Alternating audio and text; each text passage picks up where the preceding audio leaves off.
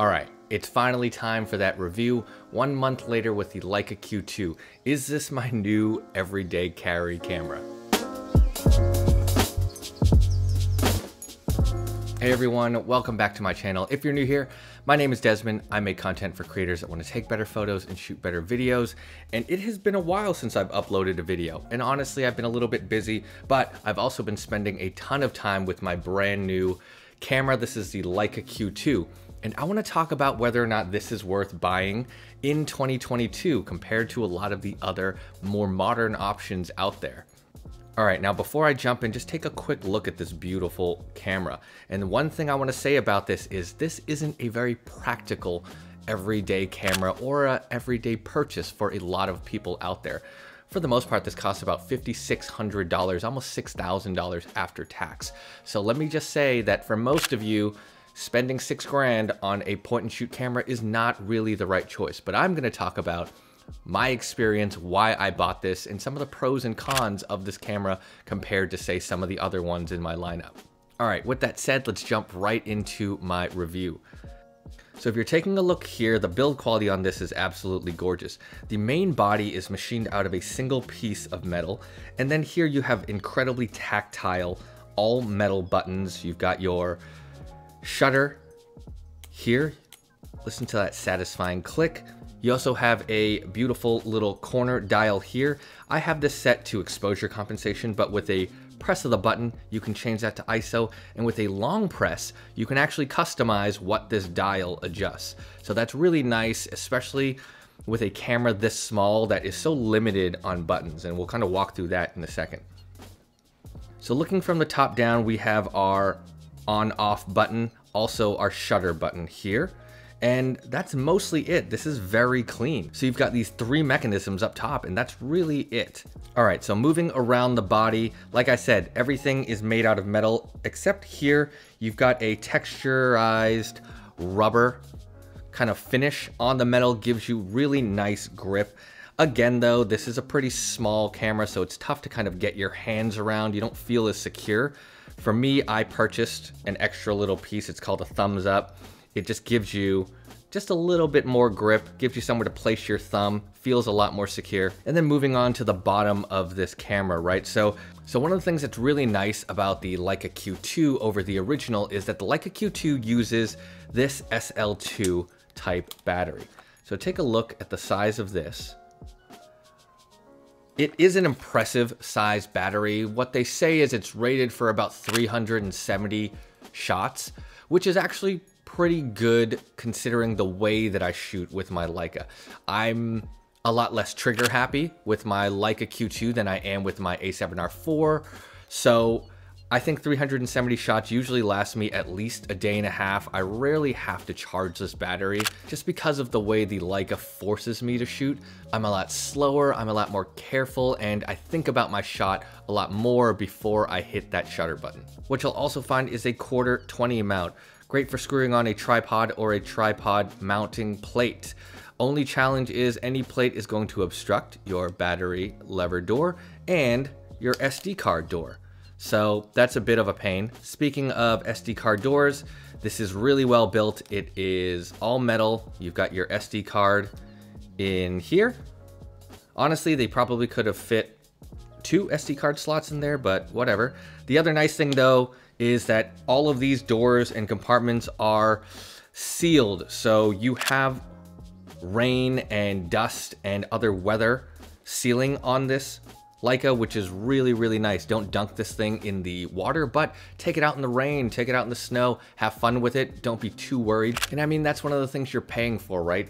The construction of this is incredible. This thing is built like a tank. So I'm really confident that this as a daily driver is going to be able to handle regular wear and tear. The metal, sure, is going to patina and age really well, but if you've heard any stories of Leicas, these are cameras that you pass down to your kids or your grandkids. They really, really do last the test of time, and it's because of the way that they're built and the materials that they are built out of. Moving to the back here, like I said, the Leica has a pretty simple button layout. We've got 3 buttons here: play, function, and menu, and you've got a simple D-pad, and everything else is operated by this touchscreen.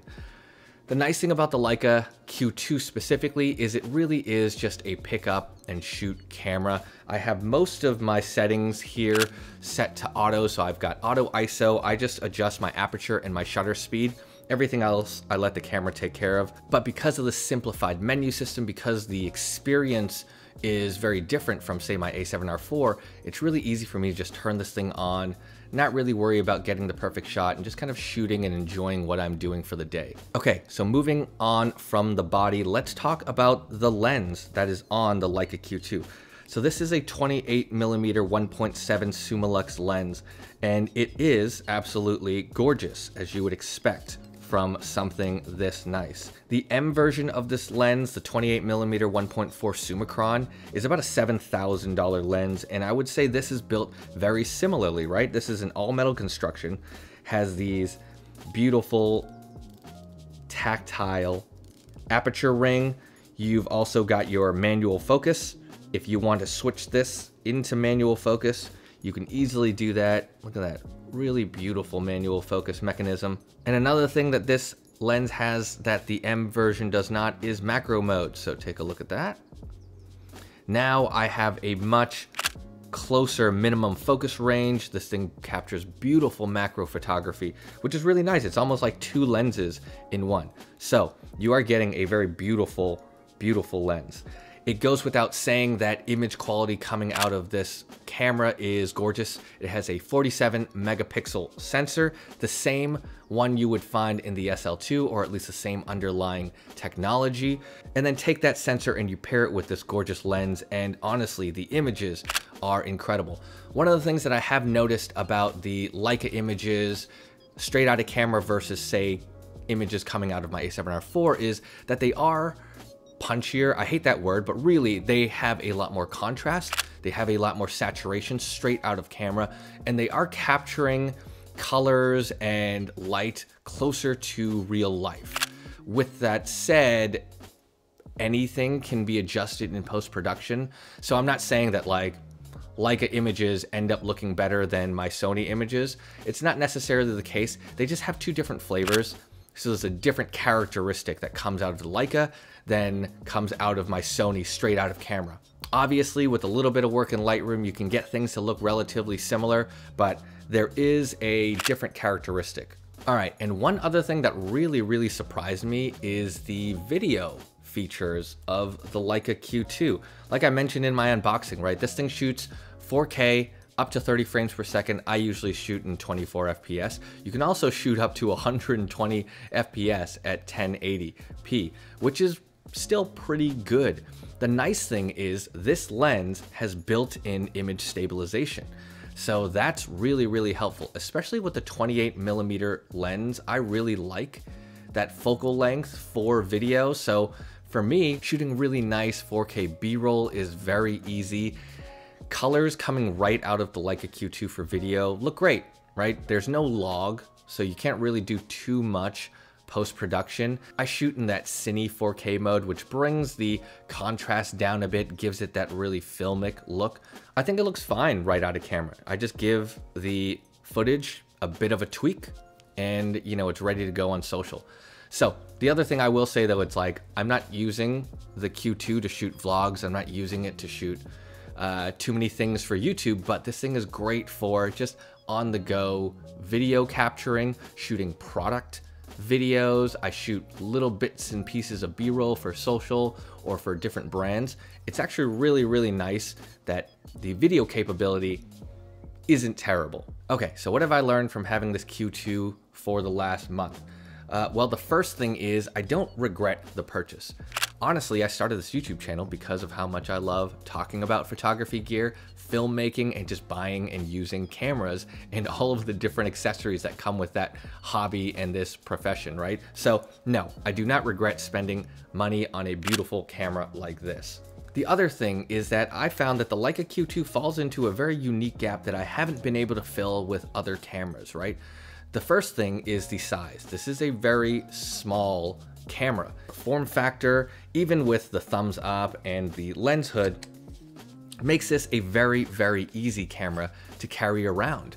for daily use, to toss in a simple and small sling bag. And that alone has made me take more photos, has had me bring this camera around more often. And the other benefit of this particular camera is the shooting experience.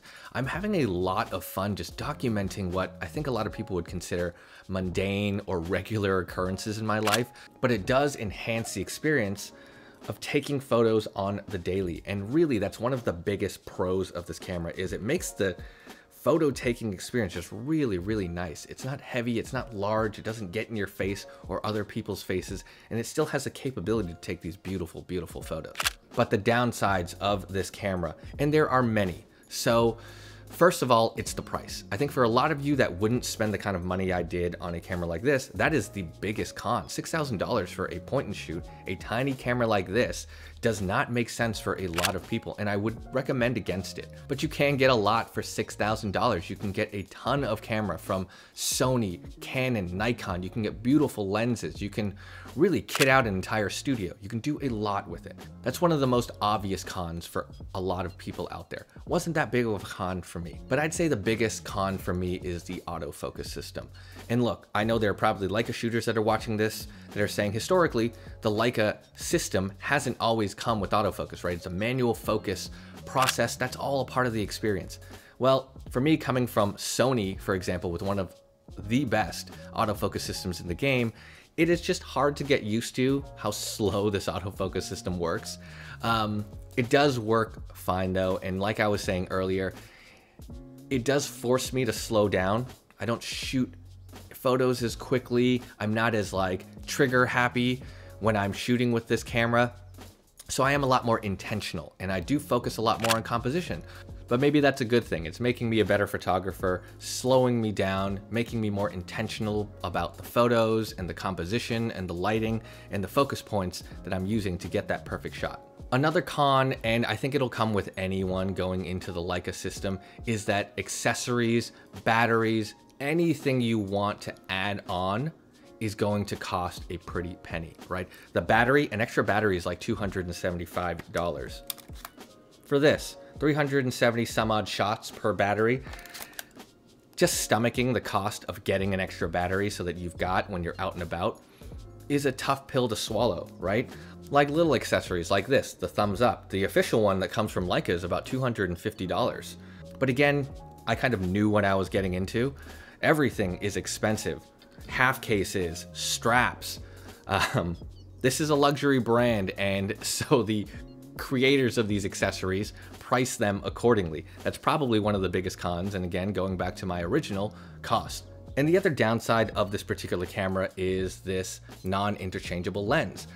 The 28mm is a gorgeous, wonderful lens. It's very close to one of my favorite focal lengths, 35mm. But if you wanted to get a little bit closer, if you wanted a telephoto shot, if you want something with a little bit more background compression like an 85mm, you're gonna have to use a different camera, which is the case for me a lot of the time. So when we go out on a day trip, I will carry this with me in my sling bag, and then right next to it, I will have my A7R4 with like the 85mm Batis, which I think is a perfect combination, right? You kind of have your 35-85 type of duo, but it's a 28-85.